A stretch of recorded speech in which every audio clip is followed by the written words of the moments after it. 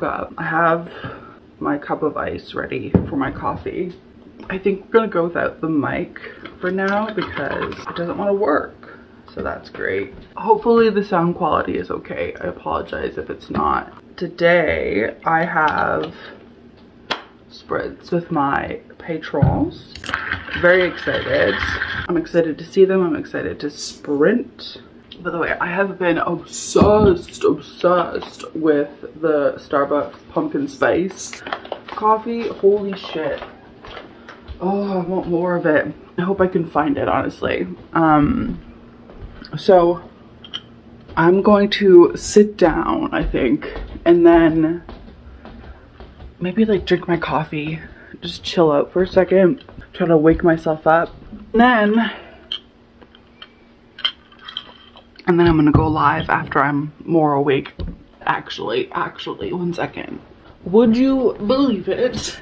But I found Gone to See the Riverman. I did bring it. It was just like in a different bag. I think I'm going to read this before continuing on with No One's Home. Hopefully I like it. I know that it has really good reviews, and I know that it's like really fucked up. That's what people tell me.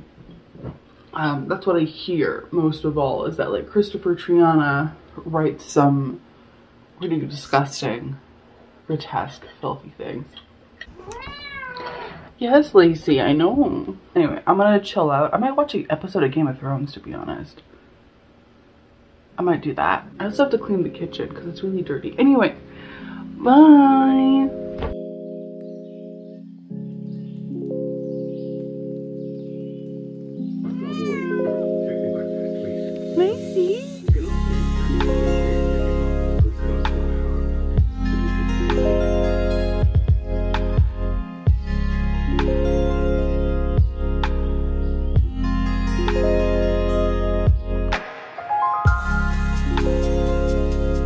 I have my book. I have part of my coffee. I'm gonna refill it. And then we're gonna start doing reading sprints. Let's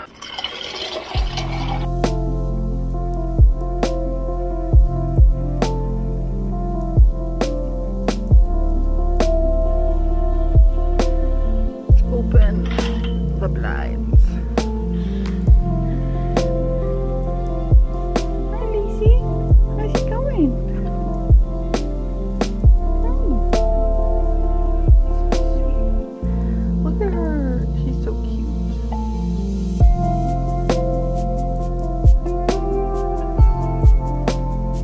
This is wonderful. Gone to See the Riverman.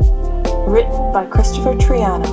Going to see the Riverman. Going to tell him all I can about the ban on feeling free. If he tells me all he knows about the way his river flows, I don't suppose it's meant for me. Oh, how they come and go. Nick Drake.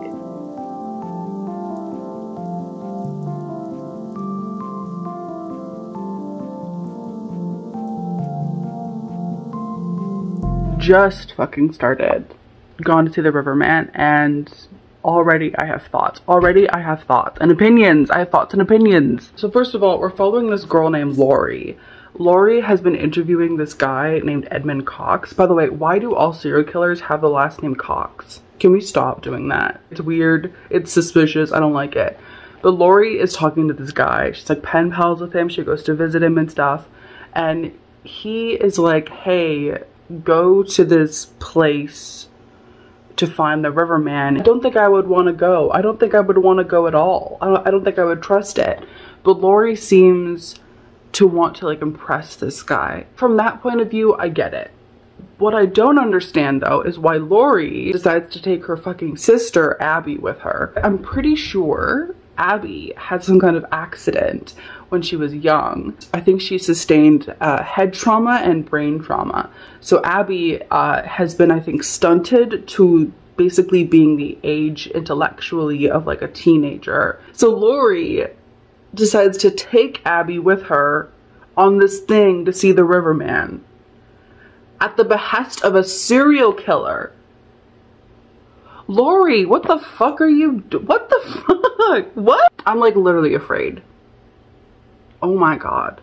So far, Lori is a dumbass. Like, who takes their disabled sister with them to see some creepy guy about a creepy thing at the behest of another creepy guy? Like, are you dumb? Like, what the fuck?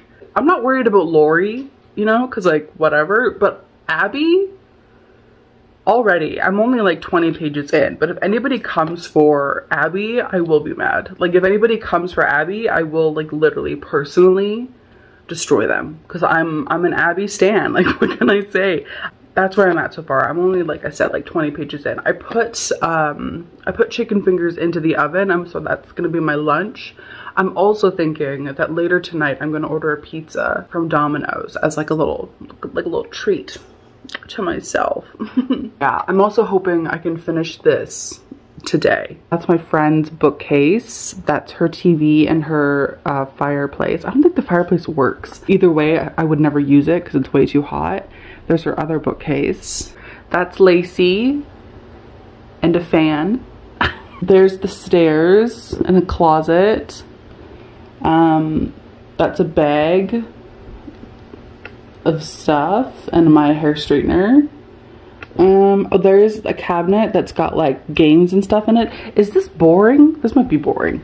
There's the bathroom. Why did I say that weird? That's the back door and the kitchen. I think my chicken fingers though are done. So I'm gonna go deal with that while also continuing to listen to Gone to See the Riverman. I hope Abby's okay by the end of this book. If Abby isn't, I'm gonna be upset. I have about 2 hours left of the audiobook. Maybe I missed this part. I don't know. Maybe I missed something. But what the fuck? What the fuck is this key? First of all, why did Lori want to be Edmund's #1? Because Edmund, in one of the letters that he wrote her, says, "I'm proud of you for wanting to prove your love and devotion." Why does Lori want to prove her love and devotion? Lori seems like a logical kind of person, even if she's kind of dumb. Like, she doesn't seem like the kind of bitch who would be like a groupie, like a fan of a serial killer. So I'm confused. And also, how did she convince him that she was #1? Is she manipulating him? Is he manipulating her? I'm confused. Also, what the fuck is the key? Why is there a key? I'm confused. Also, I'm sorry, this Edmund guy is literally disgusting. He says, and I quote in his letter, "I've learned there's only 2 places a man can find peace, the woods and the grave. I look forward to being in both, and being in you, deep in your insides, fucking you, hammering you, coming in your snatch, and dancing like the ghosts." Ew! Water be in the valley low, come see me, get your journey, do this for me, and become the one. The one? The one what? I don't think I understand. One of my patrons said that it was like, and I get really, really crazy, and that the story is wild. I'm very nervous, to be honest, actually, that this is gonna be disgusting, but also kind of excited. I don't know. Anyway, I'm gonna go back to reading. She wants to write a book. She wants to do a podcast. That's what she's doing. I must have missed that earlier or something. That's why she's talking to Edmund. But why bring your sister? Why bring your sister, bitch? Anyway, okay. I just figured I should let you know, because I just figured it out. Okay, tell me why I think Lori did something to her sister. It is the reason why her sister is the way that she is. Tell me why I think that. Tell me why I think Lori is a two-faced little bitch. Why do I think that? Also, I'm sorry, Lori doesn't just want like a podcast and a book. Lori wants to feel connected to Edmund. Lori either is romantically interested in him or platonically interested in him. And that makes no fucking sense because she knows what the fuck he did. Oh, I don't know. Oh my god. Maybe I should just read the book and just stop talking about the book and start actually reading the book. But either way, dude, like, Lori, I don't trust this bitch. I don't trust this bitch at all. I think Lori had something to do with Petey's accident. And I think she had something to do with Abby's accident as well. I think Lori is a jealous motherfucker. And I don't think that she liked that Abby got more attention than she did. So I think she like hurt her. And I don't know. I haven't read that far. That's my only theory right now. Also, I'm sorry, look at her. So sweet. I'm gonna keep reading. There's only like 7 minutes I think left in the sprint that I'm doing. So far they made it to the shack in the woods where Lori found something. So we'll see how that goes. All I have to say really is like, what the fuck? What the fuck? What the fuck? Oh my god. I'm learning more and more about Lori as a person. We learned more about the Riverman. I know more about him, so that's good. We've learned more about Lori. It's a lot. All I'm gonna say is that I'm shocked, you know, and I'm sitting here in awe. I have about an hour and 10 minutes left of the audiobook, so I'm gonna read more, but I'll update you if anything else that's crazy happens. Okay, bye.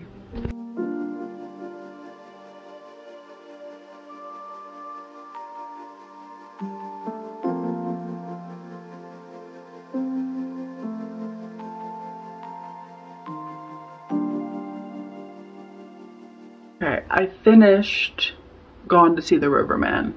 I finished Gone to See the Riverman, and holy shit, holy shit, fuck. What the fuck? What the fuck? What?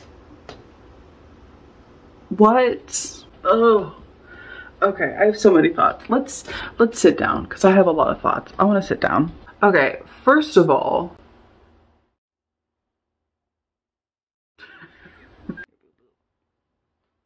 look at her.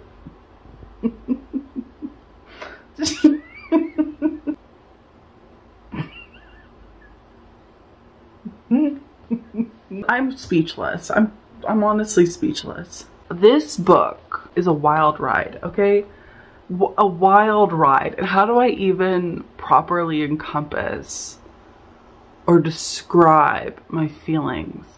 Like, I don't know how. I literally don't know how. It's not like anything else I've read before. What I will say actually is that if you're thinking that like you don't want to read it because it's too fucked up, or like you think it's gonna be like really gruesome, it is gory in some parts, but personally I think what makes it disturbing isn't so much that it's like gory or vivid in its descriptions of filth, but that it's psychologically horrifying.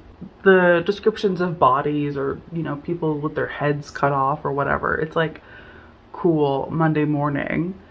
What really fucks me up is the characterizations and like how not only cruel but disturbed some people are in the book. The whole fucking thing. I hated Lori. Lori can literally suck a dick. Like, fuck Lori. Fuck Lori. Hate her. Don't like her. Fucking Abby, stunning, gorgeous, beautiful, loved her. There weren't that many other characters besides like people from like flashbacks, like her family, like her parents, or Petey, her brother. And there were 2 characters that they met in the woods. And I do think it's kind of fucked up also that like, and this is kind of like a spoiler, but like the only person of color in the book dies or like gets killed off. I think that's kind of fucked up. How do I say this without spoiling anything? I wanted a more satisfying ending. I wanted the things that are happening or are being alluded to be shown. We have a whole book of just being shown repeatedly the most disturbing shit, and then at the end of the novel it's like, okay, and the end. Like, okay, you've already gone this far, show me the rest. Show me what the fuck is gonna happen after this chapter. Oh, look at her. Okay, she's done with this. Overall, this book was wild, kind of disturbing. I think I'm gonna give it 4 stars. I think 4 stars because the ending wasn't my cup of tea. It wasn't what I prefer. But I do think that Christopher Triana writes really well. I think his characterization was done really well. I like that it was kind of like a slow burn character study of us learning more and more about Lori and her past. I also think it's a book about entitlement. The rewards of feeling entitled to things, but also the punishments that come along with it. And I also think it's a story about a woman who's desperate to be loved and desperate to feel like she's good enough. And this is what's interesting, okay? She doesn't think she's good enough. She doesn't think she has the right to take up as much space as other people because of a perceived difference and superiority of her sister. In her little bird brain, she's like, my sister is pretty and she has everything and all the boys like her and those things don't happen to me, so therefore she's better than I am. So her sister doesn't even have anything to do with this thing. She just creates it in her fucking head. Maybe this is a spoiler. I don't know what to say because I want to talk about it, but I don't want to spoil you. And I feel like what I'm already saying is kind of spoilerish. I'm just going to say, go into it blind if you want to. Trigger warnings for like a serial killer. I would recommend picking this up. I'd recommend reading it. I really liked it. 4 to 5 stars. I don't know what I'm going to do for the rest of the evening. I think I might watch an episode of Game of Thrones. I think I might also order pizza.